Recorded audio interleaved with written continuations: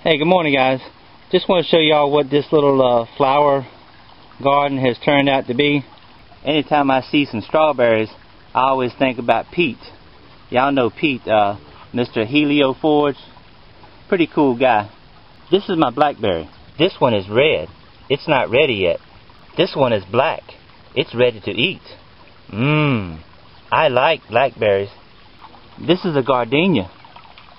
It smells really good. Can you smell that? Alright, enough of that playing around. You the man, Pete. Got the little fountain going on in there. As some of you know, we got right many cats around here. I think a lot of them. And from time to time, you lose one. And so what we try to do is, since they're like family, we try to give them a good going away.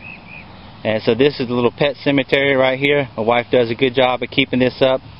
I'm going to show you my irrigation system, how I get water from way down here in the creek all the way up to the gardens. So what I got, I use just 1.25 inch black pipe right here, and what I got in the water is a 1/2 horse submersible well pump, a deep well pump. Basically it's sitting down inside of a bucket to keep it from sitting right in the mud and gunk down in the bottom. First thing you do is look for snakes. Make sure you ain't going to put your foot down in no cottonmouth.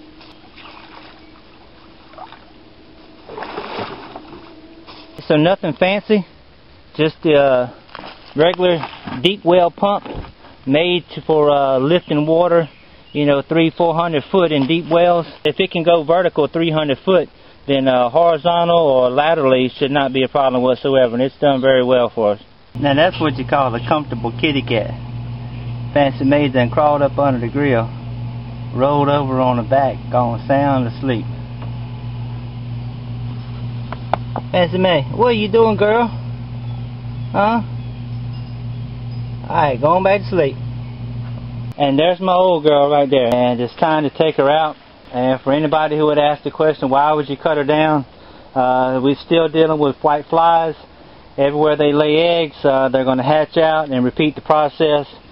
And sometimes you got to make a decision to do something now for the betterment of things later on. So if I take this old girl out right now, then get rid of the white flies, and I'll create an environment where her offspring, her little seeds that I've saved up, I can plant them, and they'll have a better opportunity to grow, unlike the kind of decision making them idiots in Washington are doing right now.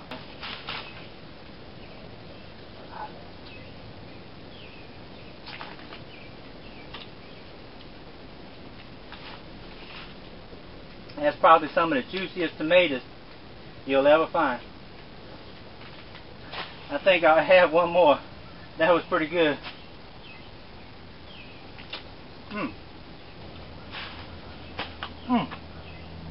Make a mess. I hate to do it, but considering just how difficult it is to deal with white flies, this is something that really needs to be done. And thank you, girl. It was a good one. Got pretty warmed up. You can see how clean it is on up through there now. I can see what I'm doing. So what I'm going to do is go down through that bottom right there. All those big blackberries, pokeweed, smaller trees coming up. I'm going to take this weed eater and I'm going to cut all that stuff down so I can see where the pipe is.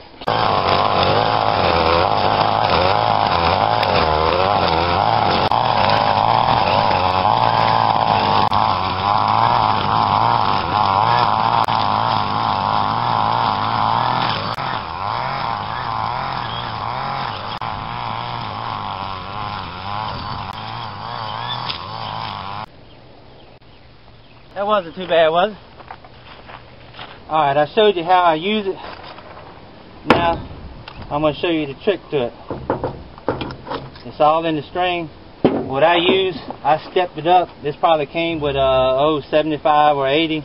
I step it up to a 095 string.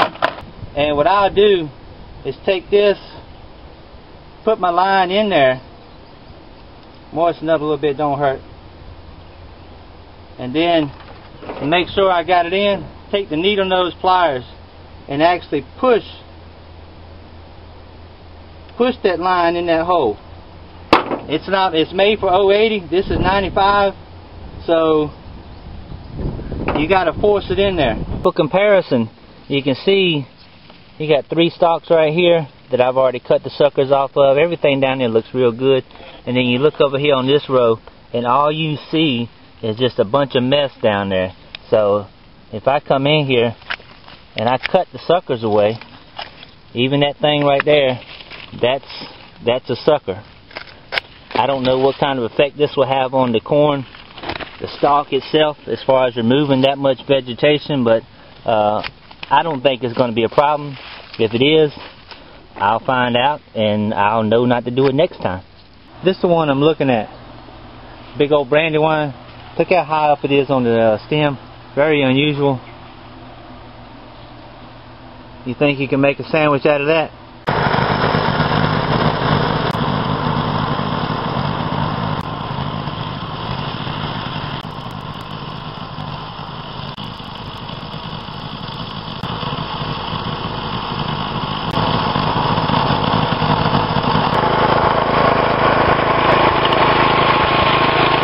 Now that's what you call dry.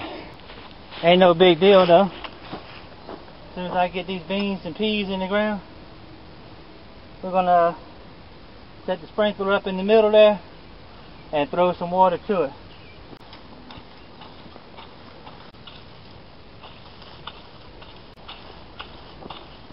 That's what I gotta do with these 16 rows right here. Go down them with the tiller and then rake all the pieces of corn stalk, the roots and everything out, so I got me a nice little clean path to run my planter on. This might take a while. Y'all go ahead and get you a good book somewhere, maybe like The Winds of War or something like that, because it's going to be a while. And I'll check back with you later on. I hope y'all enjoying that book. I'm about halfway through with it right now. I'll see you in a little bit.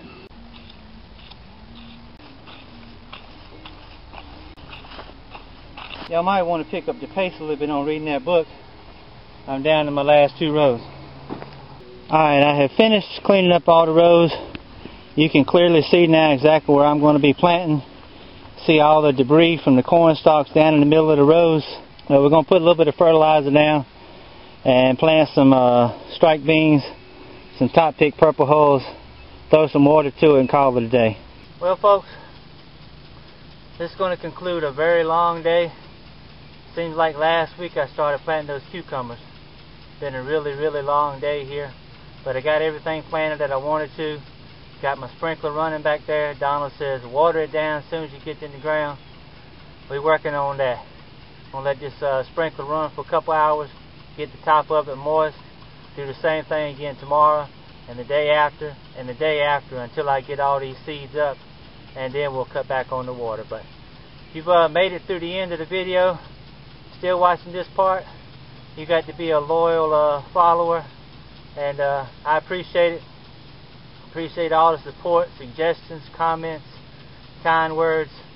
It's a hard job trying to do this kind of deal and then trying to put it together and make videos, but as long as somebody, just one person, can get some enjoyment out of it, that's good enough for me. Y'all take care, and we'll see you next time.